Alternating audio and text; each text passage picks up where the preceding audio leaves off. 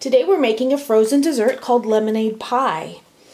We'll need a can of sweetened condensed milk. We'll need frozen lemonade concentrate. You want to make sure it's thawed. You want half a can, so it'll be 6 ounces. You want to mix those two together. And then we're going to add 8 ounces of whipped topping, non-dairy whipped topping. And 8 ounces of non-dairy.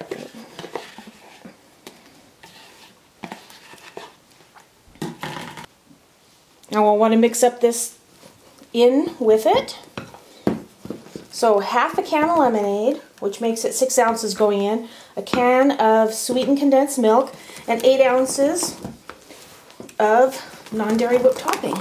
Blend all that together. If you want to add some yellow food coloring, you can do that. Sometimes I do, sometimes I don't.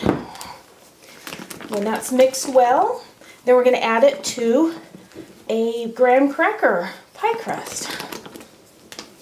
Alright, that's mixed well. We're going to take a prepared graham cracker crust. I'm just using one that I just purchased at the store.